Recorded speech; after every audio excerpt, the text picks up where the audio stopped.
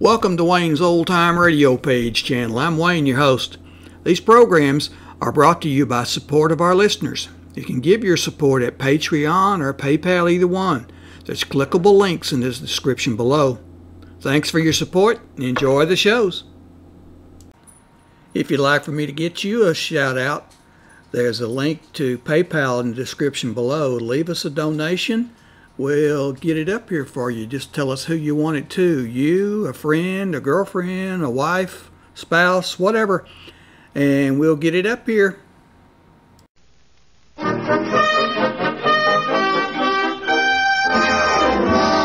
evening, ladies and gentlemen, and welcome to the Amos and Andy Show.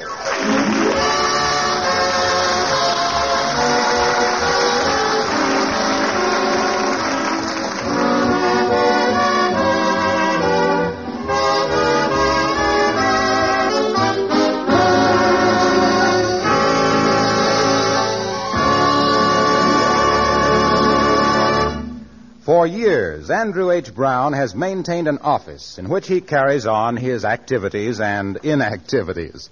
It has been the scene of many of Andy's ventures, most of which are organized and go bankrupt the same day. Andy has finally realized that the office is unnecessary, and we find him there now talking to his closest friend, Amos. Yeah, Amos, I just about decided to give up this office. I don't blame you, Andy. You ain't had no use for it since you moved in here. Oh, what you talking about? I done made good use of it.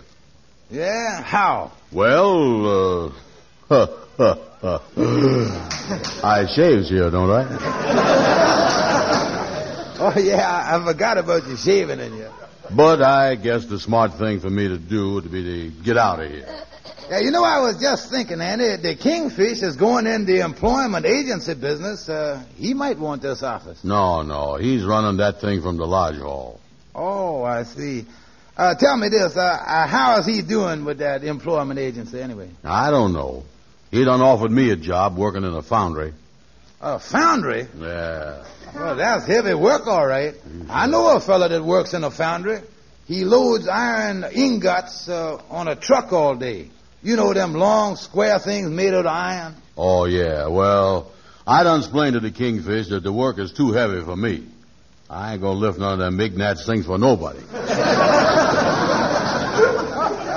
Not Ignatz, ingots, Andy. Well, ingots. Ignatz. What's the difference? They're as heavy, ain't they?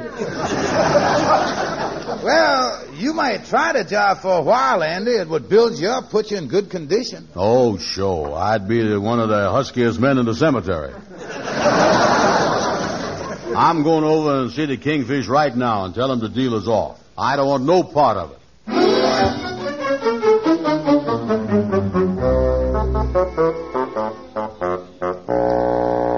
Come in, Brother Andy, come in. Hello, Kingfish. Look here. I've been thinking the thing over about that foundry job, and I done decided I don't want it. No, Andy, you was passing up a great job. No, I don't want no foundry job. Oh, think, Andy. $35 a week coming in. Why, you can build a little home with a picket fence and roses along the path to your front door. Yeah. After I lift them iron Ignatzes all day, I'd be too tired to smell them. Oh, no, I'm telling you. Wait a minute. What you want, Lightning? Excuse me, but there's a gal out here that wants to see you, Kingfish. She sure is good looking. All right, send her in, Lightning. Yeah, sir. Sit where you is, Andy. I'll get rid of her right away. Yeah, how do I look, all right? Yeah, you look all right. Right this way. There's the Kingfish over there. How do you do? What is it you want? Is this the Stevens Employment Agency? Yeah. My name is Henrietta Davis. My name is Mr. Stevens. This is Mr. Brown, Miss Davis. Hello, Mr. Brown. Hello. Miss Davis, what can I do for you? I'm looking for a position. Oh, a position, huh? Let me see now what I got open here.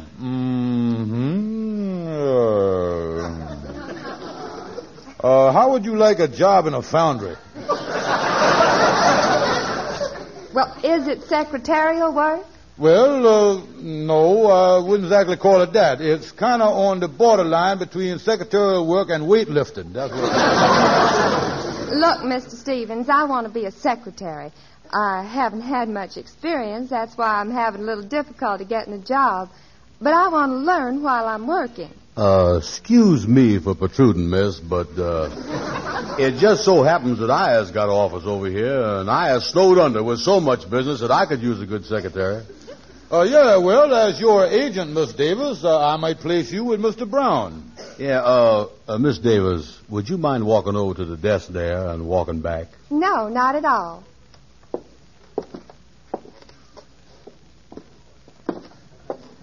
Yeah, I need a secretary, all right.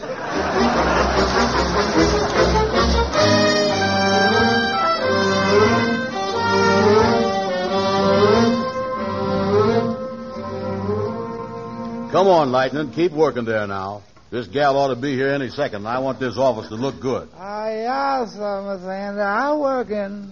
I was doing the best. Tell me, is this the way you want me to do it, Miss Andy? Kind of sprinkle the water on the floor and settle the dust? Yeah, that's right. Hey, not too much now. You're liable to make the place muddy here.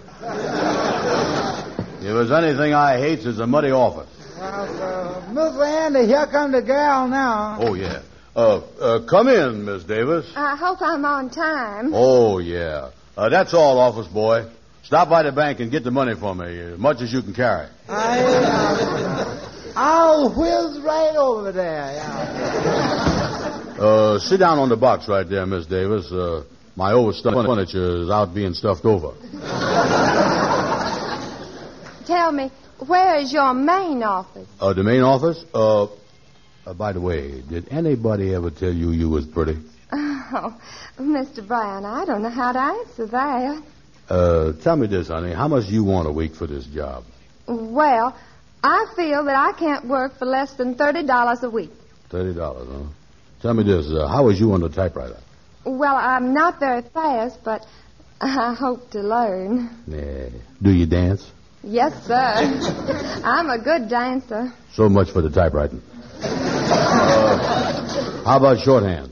Well, Mr. Brown, I never finished my course in shorthand, so for the first few months, I'll take everything in longhand.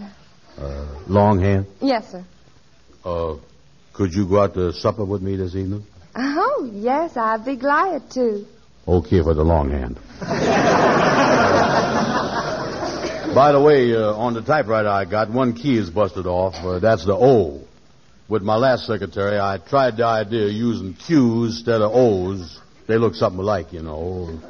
Then at the bottom of the letter, we put P.S. In the above letter, the Q's stand for O's. That was a very good idea. Yeah, it was a good idea, but it didn't work out so good because in the P.S. we had to make the O with a Q, too.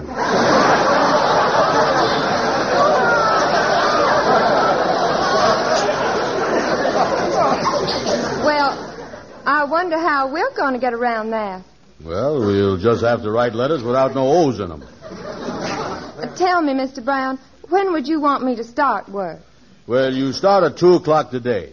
I pays you $30 a week, and don't forget, we is going out to supper tonight. Oh, that'll be fine. I'll be back at 2 o'clock, Mr. Brown, and I'll plan on going out with you tonight. Goodbye. Goodbye. Boy, that is the best-looking stenographer I done ever see. No shorthand. No typewriting. Oh, well. Hello? Kingfish, this is Andy. Oh, yeah. I'm coming over to see you, Kingfish. I done hired that gal at $30 a week, and I'm going to take that Iron Ignatz foundry job so I can pay her.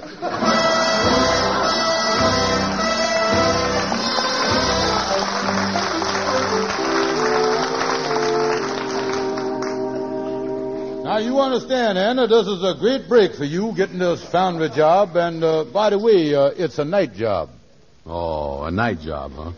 Yeah, you go to work at 8 o'clock at night and you work till 8 in the morning. It's what is known as the double graveyard. Ain't I lucky?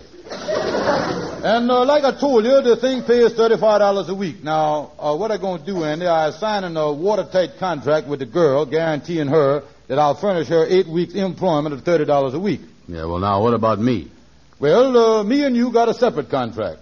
You guarantees to work at the foundry for 8 weeks and to employ the girl for 8 weeks as your secretary. And you gives me $3.50 a week commission. Wait a minute here. I get 35, I pays the girl 30, and I pays you $3.50. That don't leave me much left over, do it? How about your secretary? Oh, yeah. I forgot about her.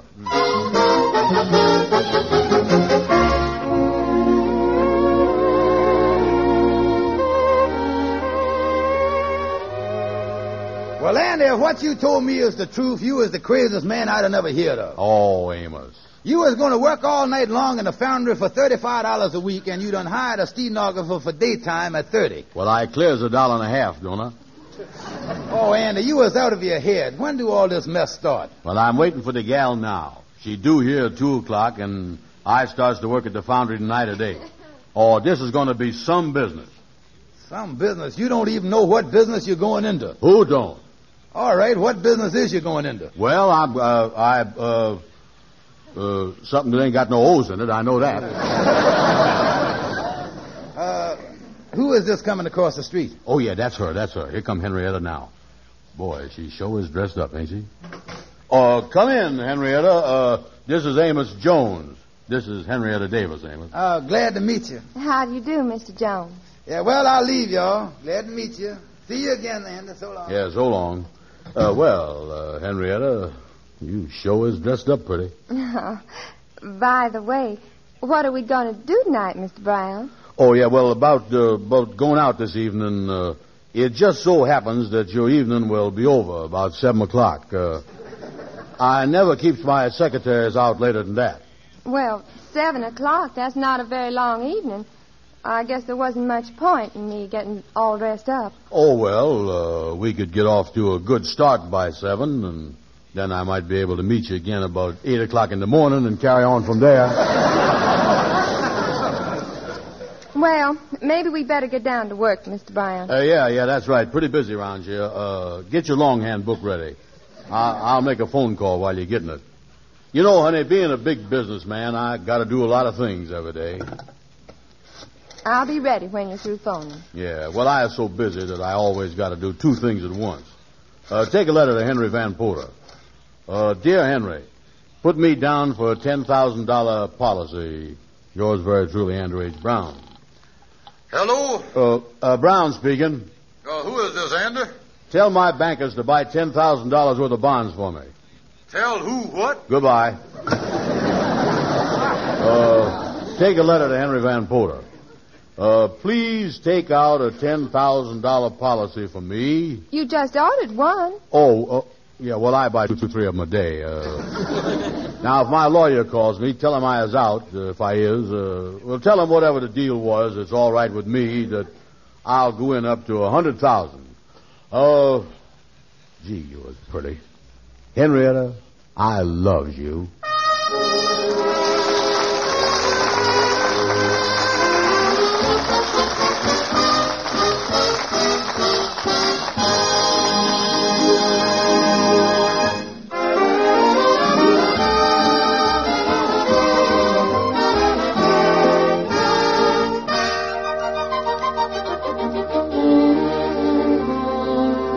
Well, our friend Andy has just finished the double graveyard shift at the foundry and has come direct to his office from the job. The time is 9 a.m. The Kingfish has just walked into the office. Well, Brother Andy, how is the captain of industry this morning? Hey, wake up, Captain. Oh, yeah. Open them eyes, Andy, open your eyes. Oh, I ain't got the strength. I aches all over. Oh, a little stiff, huh? Well, this is just the first night, Andy. You'll get used to it. Oh, Kingfish, I ain't never going to get used to lifting them Ignazes. I wonder why iron has got to be so heavy. Oh, well, Andy, look at it this way. If it wasn't heavy, it wouldn't be iron. The main thing that puts in iron is heaviness. It is, huh? Oh, yeah. You take the heaviness out of iron, and what has you got? It's a mess, ain't it? Listen, Kingfish, I can't go on with this. I was working from 8 in the evening till 8 in the morning at the foundry, and I working all day with my secretary. I got to get out of this whole mess with the secretary and the foundry and everything else. I was crazy about Henrietta, but there's a limit to what the human body can stand. Now, you wait a minute, Andy. A contract is a contract. You was tied up in this thing for 8 weeks. Oh, please, Kingfish, let me out of it. I was so tired. Sorry, Brother Andy, the time to think of that was before you signed the contract. I got you tied in a knot. Here comes your secretary. Good morning, Mr. Brown. Good morning, good morning. Hello, Mr. Stevens. How are you, Miss Davis? Just leaving. I know Mr. Brown here is anxious to get down to work right quick. Well, so long, folks, so long. Goodbye. So long. Oh, it's a beautiful morning, isn't it, Mr. Brown? That is the truth. I ain't been able to see it yet. Did your mama object to me taking you out last night? Oh, no. I got home before Mother had finished her afternoon shopping. Well, I guess we better get down to work. You said we were going to have a busy day today. Yeah. Where is we? You said you want to do some more dictating. Oh, yeah. Take a letter to Henry Van Porter. Tell him to get me a couple more of those policies. Mr. Henry Van Porter, dear Henry, in regard to the policies that you done bought for me, I want some more. Please send me some policies, whatever you got, I'll take it.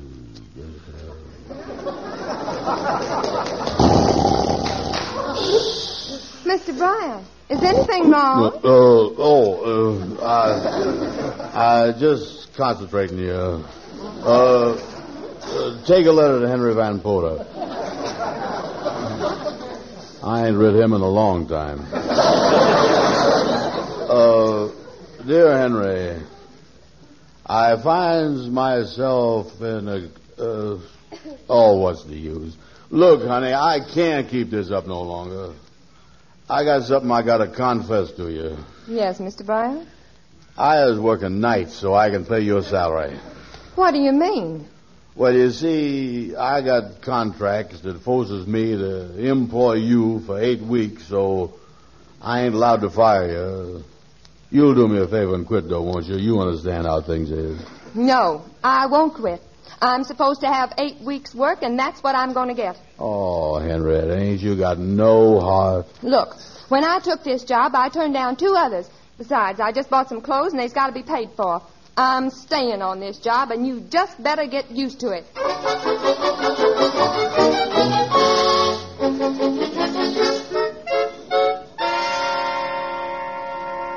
Hello, Gabby. Oh, come in, Andy. Come in. Glad to see you. Glad to see you. Yeah. Gabby, as my lawyer, you done found out any way I can get out of that contract with the Kingfish from a legal standpoint? I've done looked over the contract from top to bottom. There's one loophole in the agreement. I find one important phrase is missing, one phrase missing. It does not say being of sound mind and body. Yeah, don't say that, huh? I'm going to give you some good advice right now. I done looked up the law, the latest law on non-compass matters. All you got to do is just one thing. All you got to do is just prove that you was not of sound mind when you signed the contract. And Andy, with you, that shouldn't present no problem. Yeah, and what'll that do? Well, that'll make the contract null and void. Oh, yeah, if I ain't got a sound mind when I signed the thing, it's no good, huh? That's right. Yeah, well, I'll take care of that, all right. Listen, you go over and see the Kingfish and tell him that the contract is null and void on that basis.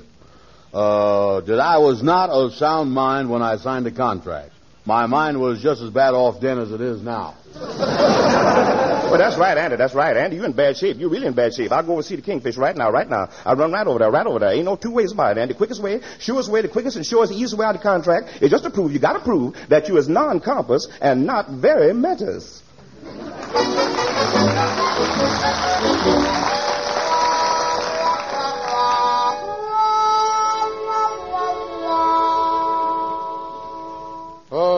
Miss Davis.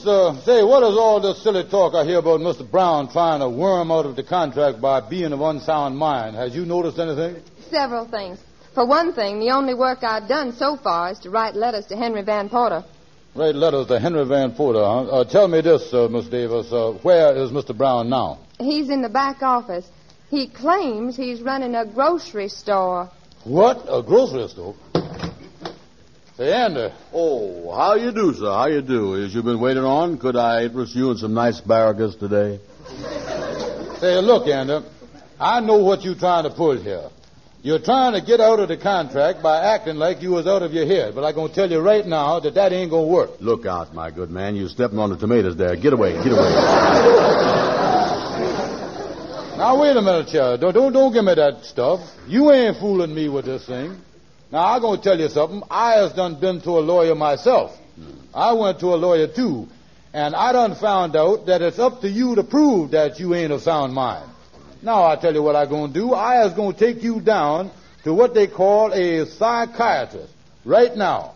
And he'll decide whether you is of sound mind or not. Now, come on, get on your hat and coat. With pleasure, my friend, with pleasure. I think I'll carry a sack of these potatoes with me.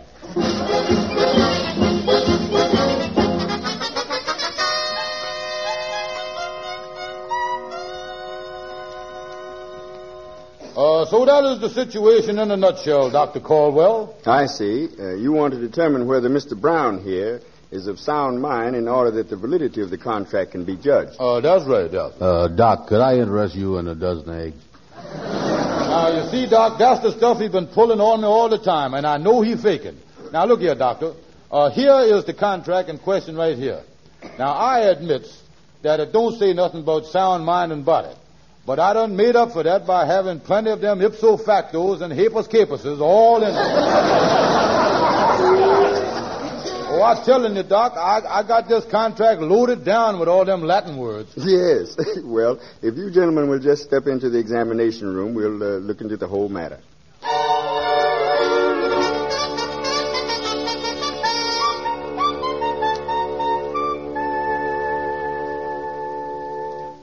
Fellas, this is the craziest thing I done ever heard of. Oh, I tell you, Amos, Andy here is trying to pull a fast one on me. Look, he talking sensible now, ain't he? Yeah, well, I is all better now. But at the time of signing the contract and up till yesterday, I was in bad shape, you know. Yeah, well, what did the doctor say?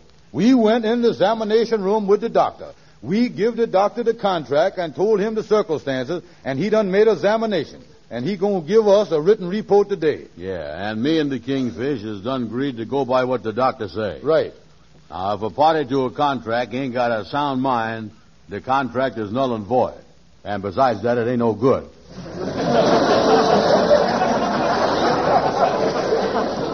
Amos, I gonna tell you frankly, I ain't the least bit worried. Just cause Andy make a contract to break his back in some foundry.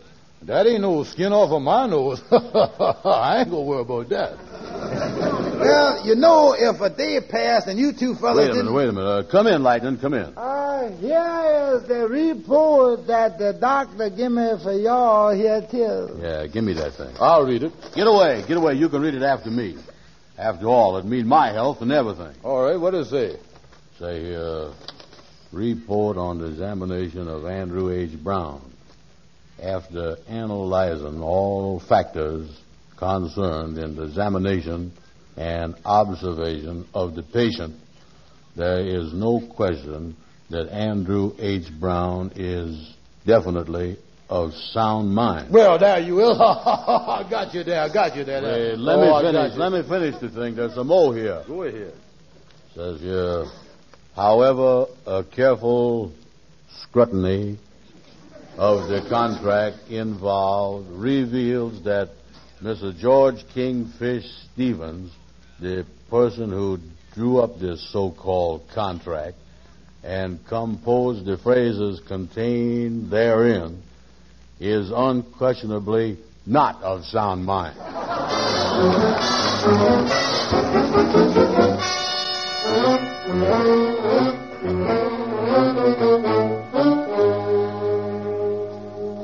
Well, good morning, Miss Davis. What you doing over here at the Lodge Hall? I'm working for Mr. Stevens. Working for Mr. Stevens? Yes, I started 2 days ago. You know, I have a contract, and he guaranteed me 8 weeks' work at $30 a week. Oh, yeah, and you holding him to it, huh? Yes, sir. He pays me or I'm going to sue him. And I told him I'd send him to jail, too. Yeah, well, where can the Kingfish get the money to pay you $30 a week? Oh, here he comes now. Good morning, Mr. Stevens. Come in. Oh, what a night. Why does they have to make them Ignatius so heavy?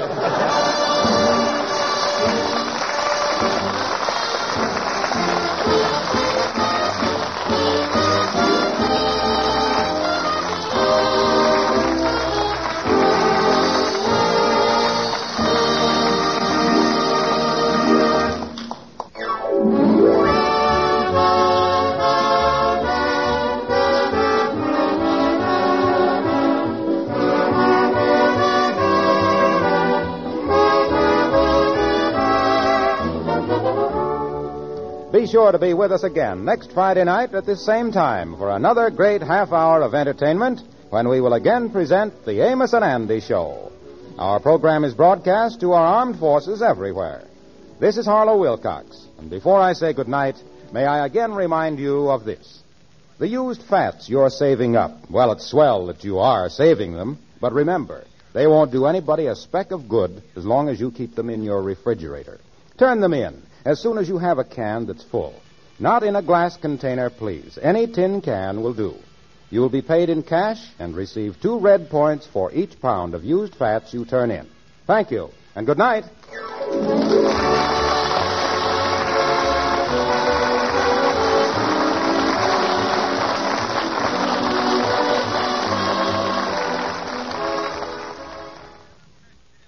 These programs are brought to you by support of our listeners. You can give your support at Patreon or PayPal, either one. There's clickable links in the description below. Thanks for your support and enjoy the shows.